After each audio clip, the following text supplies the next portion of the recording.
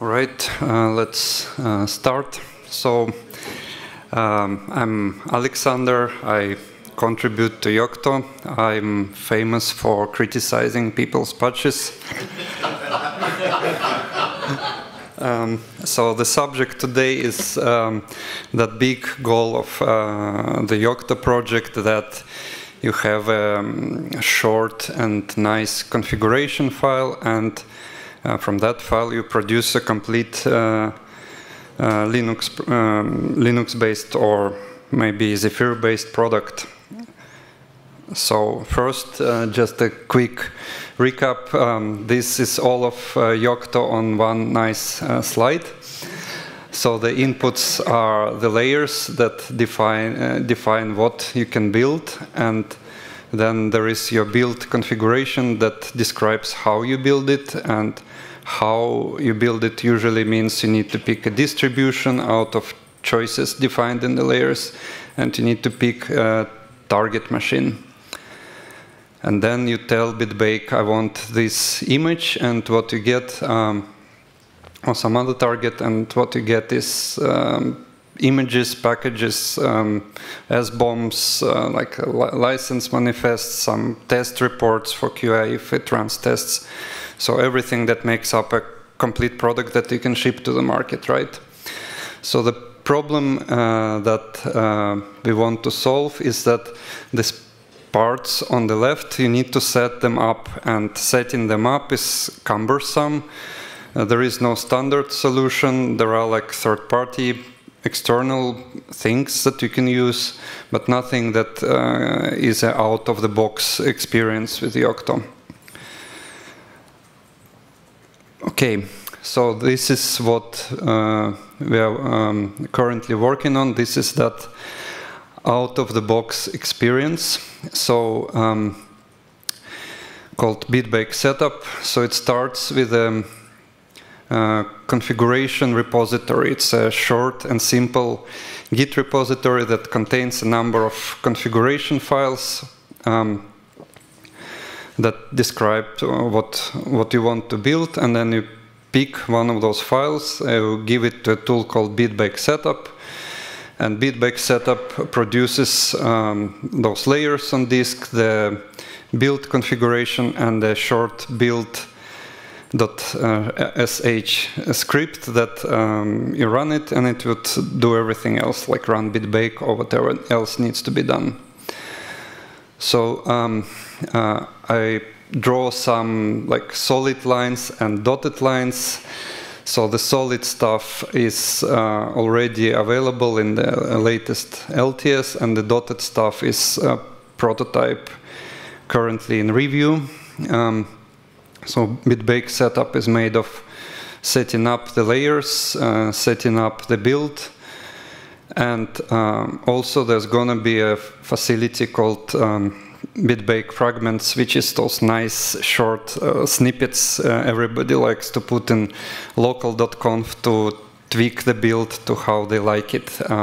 So we want to formalize it and make it something that's officially supported and done in the same way for everybody.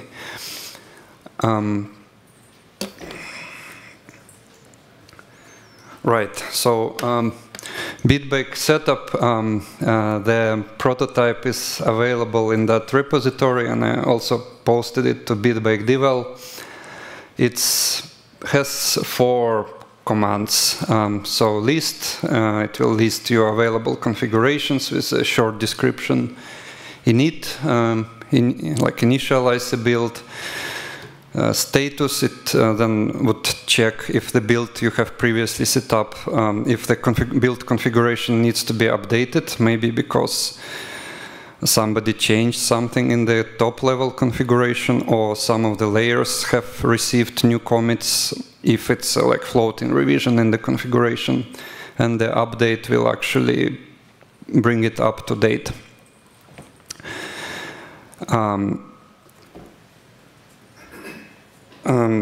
So the configuration repository, it's also like a prototype, but it's on GitHub as well. As you can see, it's just a couple of JSON files, like 2 different configurations.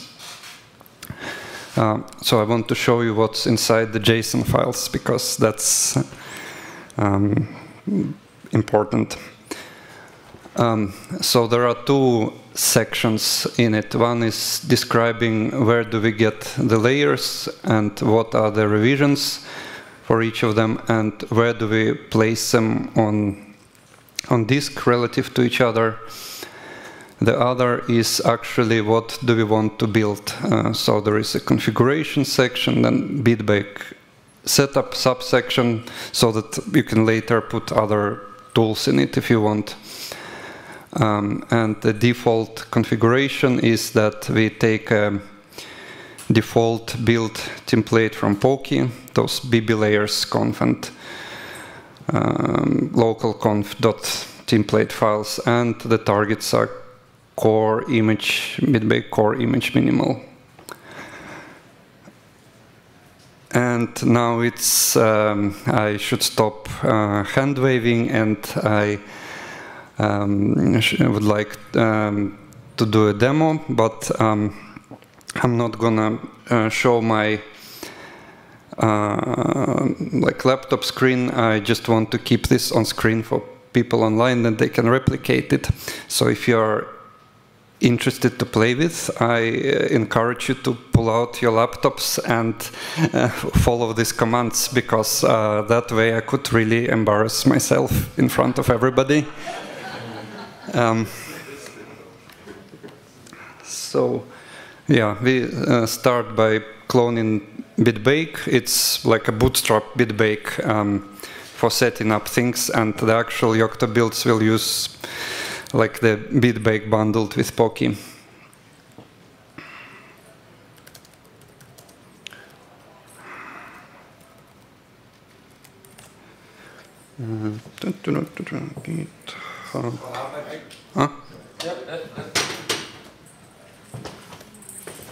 So how much disk space is this going to do? How much disk space is this going to eventually use? Well, if you you see, you don't have to run build sh to completion, because that will take, on a laptop like that, it will take until the heat death of the universe. Because I didn't bother to set up a state, I'm sorry about that. But it's as long as the build starts, you know that it will keep running, so you can press Ctrl+C.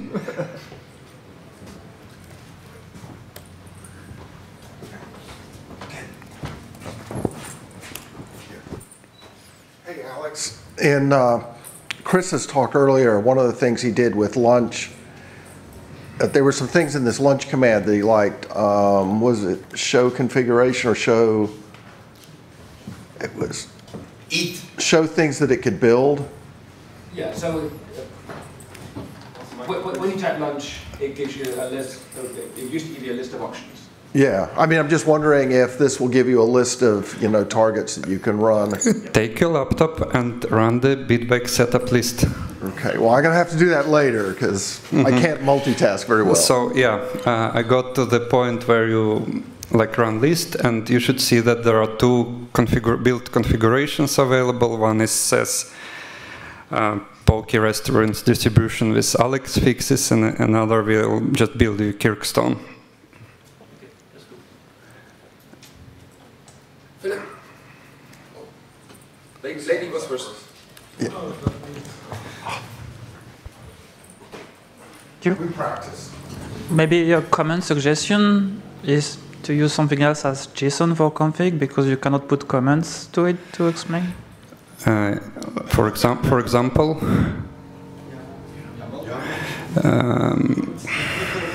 YAML is not available in the Python standard library, sadly. Okay. But JSON is.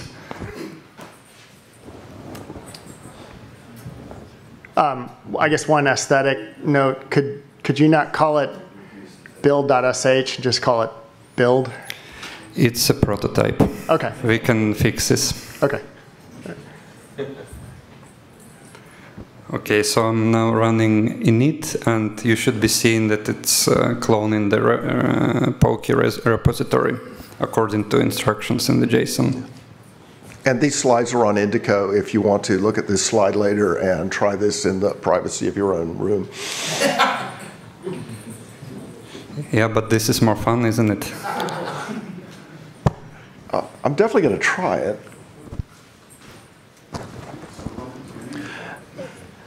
I think there's many similarities regarding this is just JSON, where repo uses a manifest with XML. Yes, of course, and there is CAS, and of course they all look roughly similar. Yeah. If you want to clone some layers. So in reality, you can say it's a layer on top. So what's the big difference between using repo and then just have a manifest XML? Repo comes from Google, and a lot of people hate it with a passion. To answer your question, repo only checks out the repositories. It doesn't create a bblayers.conf, it doesn't create a local.conf, it doesn't do setup environment. So, yeah, it's a very small subset of what you need. But how does it differ from CAS? What does this add to CAS that CAS doesn't have except for this command? First of all, if you like CAS, please use it. This comes out of the box, and it has a different philosophy, if you will. CAS is an integrated solution that kind of implements everything. This is built from small pieces, and you can use or not use pieces that you don't want to use. And it's just a part of Yocto itself. Jan was first.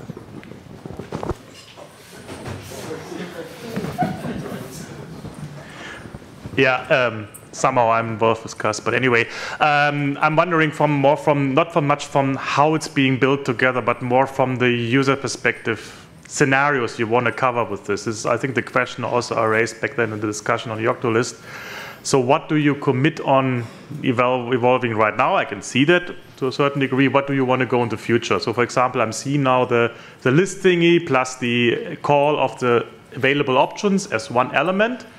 Is this your vision of replicating CAS menu, the interactive part of the selection of configuration options? Or is there something where you think ahead, where you also want to go? Or you say this is something I don't want to address? I mean, for me, the key question is how far should this take the approach, the users from user perspective, and what do you think, for good reasons, possibly, I don't want to address with this approach? Because I always point out, if you want to go further, then please also think ahead if it still holds. I'm still saying that CAS was lucky in certain decisions to take by chance, more or less, some process which took us that far. Which doesn't mean that it has to be taken this way necessarily for your approach, but the key point for me is really clearly say, this is what I want to cover, and this is definitely not what I consider to be as part of the native approach.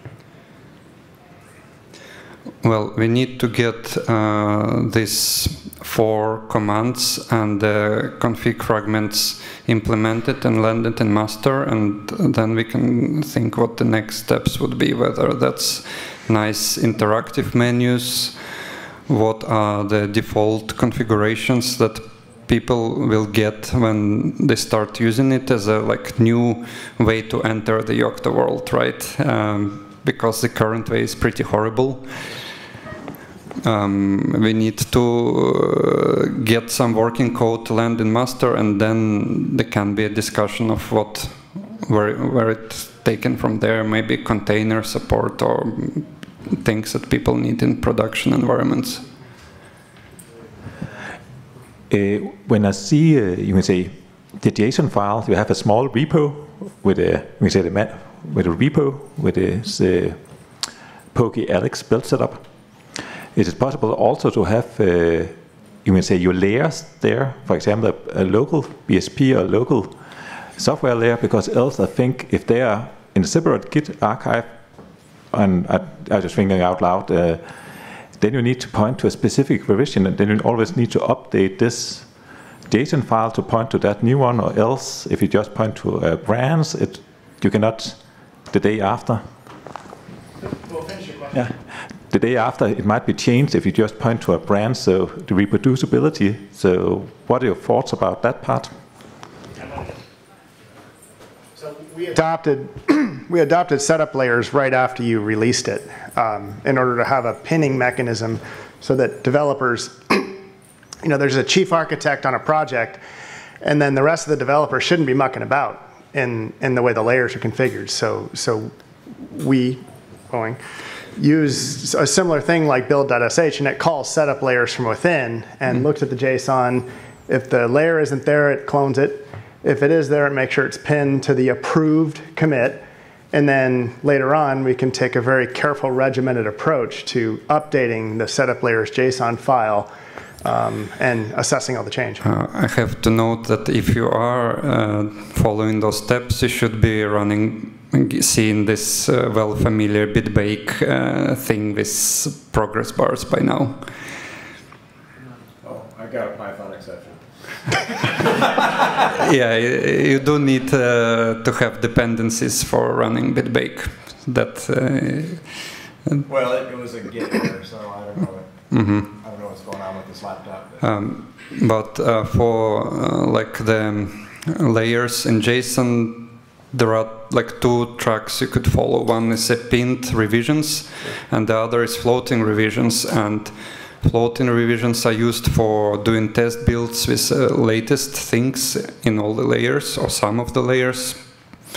And pinned revisions are for reproducibility purpose. So it's super important that things don't shift behind your back, and that if you pin the revisions and have a mechanism and process to like do new pinnings, then you will ensure this. What is your vision for what update is supposed to do? Well, there is implementation of update. When you run it, it goes to the configuration repository, it checks if it has changed, and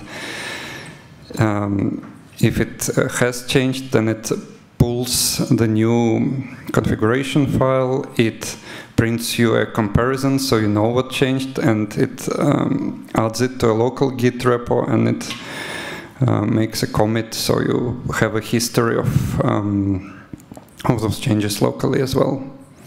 And after that, it still goes to all the layers and checks that those layers maybe also need to be updated. And status does all the same things, except it just does the check but not the update. So this works. I'm just not doing a demo of it for time constraints. The reason why I asked before, for example, we have some application teams doing application, of course, and a bot surveying those. And so it updates the, you could say, recipes twice a day or something like that with a new revision, builds, everything runs through our test and everything like that, and being committed to our, you can say, and in that situation, it means that our, you can say, JSON would need to be updated twice a day because our own software layer now have the new version of our main application integrated. It won't have to be if it refers to branches and not specific Git commits. Then it would just keep pulling the latest commits from all the layers. But we like to always, you can say, each commit needs to be completely reproducible. So I'll never do like, you can say, I'll never do a floating. I always do a specific version. Yeah, in that case, your CI can run a test build, see if it succeeded or not, and then like rewrite the JSON if it has succeeded. Yeah, so I think what would be good is if the bitbake would then produce the JSON file with the pinned versions always automatically, so that you can in CI easily use that. I mean, yes, it already does this. There is a bitbake layers, create layers conf or something like that that writes out that part of the JSON that's just the layers and not the bitbake setup part. I made it an extension of the like layer setup.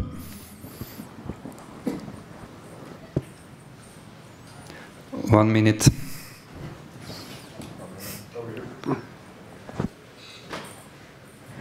Because before there was a question about switching away from JSON to YAML, but it isn't in the standard library. What about TOML? TOML. It has comments, it's human readable,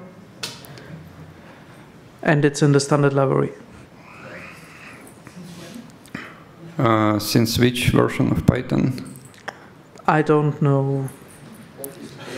Pretty recent, like 3.12. 3.11. Ah. 3.11. If I'm not mistaken, it should be 3.12. Yeah, I think that's a bit too recent, but in the future we could have something that can take both JSON and TOML. Yeah, I think you can also convert TOML to JSON. Yeah, the reason this is JSON is when we started with this, only JSON was in the standard library. Last insult, call for last insult. Just real quick, Alex, what struggles have you had so far in getting this upstreamed?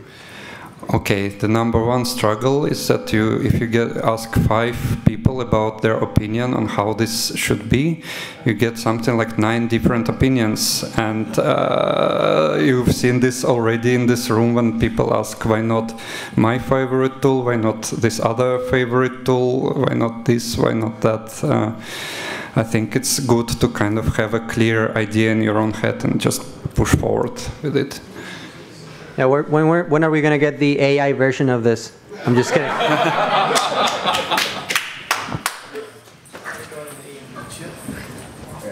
Okay, one feature that probably isn't addressed and may not be addressed is being able to alter BB class behavior from the point of, in your case, Pocky Alex.